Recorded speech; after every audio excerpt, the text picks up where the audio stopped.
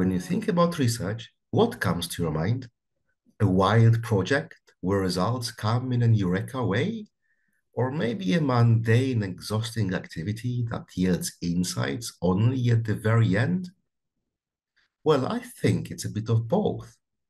Research is exciting, but also needs to be very structured to be valid. Each research project should start with a clearly defined research question. You need to know what you are looking for before you start the project. This question will impact the design of the study, the approach taken, the methodology selected, and the examined population. It's not always possible to define a detailed, narrow question, so sometimes the research starts with a wider point of view to find a niche that needs to be addressed. When you're doing your research, you can come across two different types of information sources, primary and secondary. Primary sources give you first-hand evidence about the subject in question. In contrast, secondary sources are based on an analysis of the primary sources. Today, the internet gives you unlimited access to a whole variety of sources, all of which are within easy reach. Today, it's easier than ever to publish content that can be seen everywhere in the world by anybody at any time. That's why it is important to evaluate the sources you use for your research thoroughly and properly. Not every piece of information you find is of equal credibility. There are various checks you can do to select the sources that will be credible. You may verify the author's qualifications in the specific area, or check if the material has been peer-reviewed by others. You may also have a look if you encountered commercial text with the main goal of selling you the product.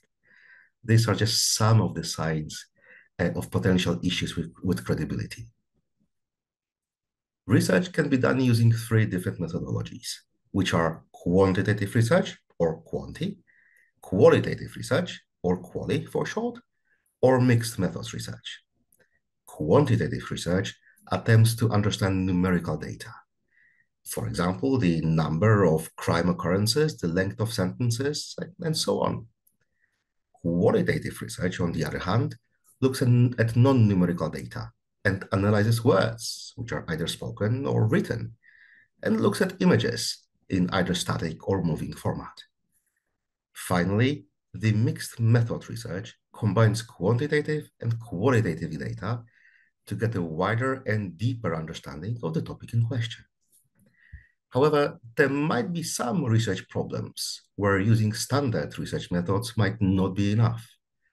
So sometimes you may also come across creative research methods, where data is collected in slightly different way. Some examples of this method include using visuals or artistic performance, creative writing, or even crafts. There is a variety of research methods available. Interviews are among the most common ones, where you meet with a person, either face-to-face or remotely, and facilitate a conversation. You may come to this conversation prepared with a clearly defined list of questions from which you will not deviate. In this case, you will be running a structured interview. But you may also have an open set of topics to discuss where you will be able to explore other areas as you see fit.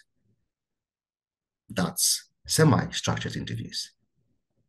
Or finally, you may just have a goal set for the interview and lead the discussion freely as you see fit. In this case, we are talking about unstructured interviews. If you extend the interview to cover more than one participant simultaneously, this will be called a focus group. In this case, you will be facilitating the discussion with all people at once during a session. You may also observe participants as they go about specific tasks or how they behave in a certain context. You blend into the environment and become a member of the observed group. Observation is an ethnographic method that usually requires a lot of time to complete and demands the researcher to take ample field notes to be analyzed afterwards. Finally, You may ask participants to complete a predefined questionnaire, which you can distribute in many ways. You devise a set of closed and open questions and ask people to complete them. This is one of the cheapest research methods to get data. However, unfortunately, reliability is not guaranteed, as people answer the questions in their own time, and it might be difficult to ensure that the surveys are being completed by the people you hope would answer the questions. And you have no guarantee that the answers are open and honest. Regardless of the methodology and method selected, a very important aspect of each research is ethics. Every researcher must ensure that their project meets certain essential criteria to be recognized as valid. As part of ethics, you must consider the well-being of the participants and the well-being of your own. You must also ensure that you will guarantee integrity, transparency, and required confidentiality for the project. You should never start research that is unethical. Well, this is just the tip of the iceberg of the fascinating research methods topic.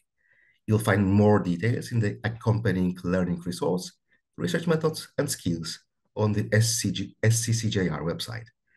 I strongly do encourage you to also check other resources, each covering a separate, very exciting topic related to criminology. Enjoy your reading, and thank you very much for watching.